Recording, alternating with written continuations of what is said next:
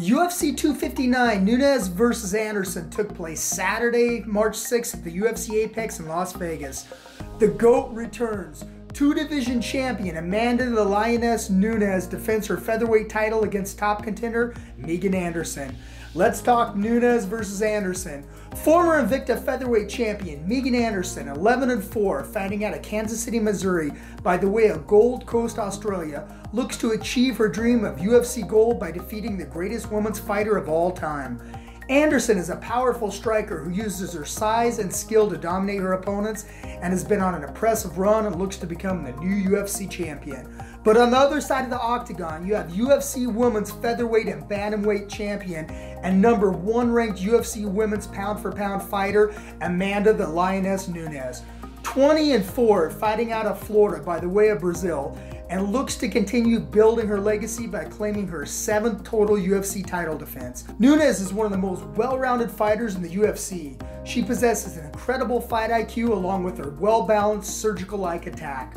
There doesn't seem to be many weaknesses with the Lioness, and she is a puzzle no fighter has been able to solve. And here's how it went down.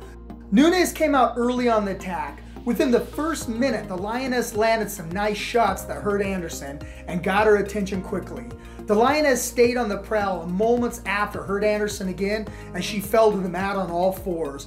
Nunes followed her to the mat, standing over her, raining down punches, and took Anderson's back. And Nunes set up a beautiful triangle armbar, forcing Anderson to tap. Amanda Nunes defeats Megan Anderson via submission to defend her women's featherweight title. Alright, here's my final thoughts. There were a lot of questions coming into this bout. One of the biggest questions we had is how will Nunes do with her wife just giving birth to their new daughter, and if this would be a big distraction. No, actually, since my daughter born was the best thing happened in my life.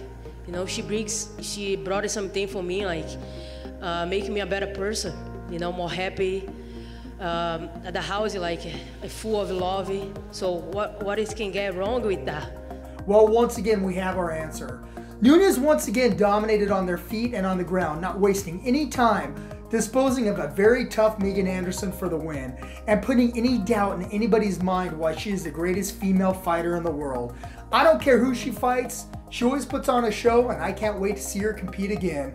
Alright, here's some final stats on Nunes. She is the UFC Women's Featherweight and Bantamweight champion. She is the number 1 ranked UFC Women's pound-for-pound fighter. She has now 14 wins by KO, 3 via submission. She is on a 12-fight win streak. She now holds wins over former UFC champions Ronda Rousey, Holly Holm, Chris Cyborg, Miesha Tate, and now Megan Anderson. Okay, what's next for the Lioness? She is quickly running out of worthy opponents and has taken out most of the top challengers. I think the fight that a lot of us want to see is her face off again in a super fight with the great Valentina the Bullet Shevchenko, which in their last bouts were razor close, some even believing that the Bullet won one of those fights.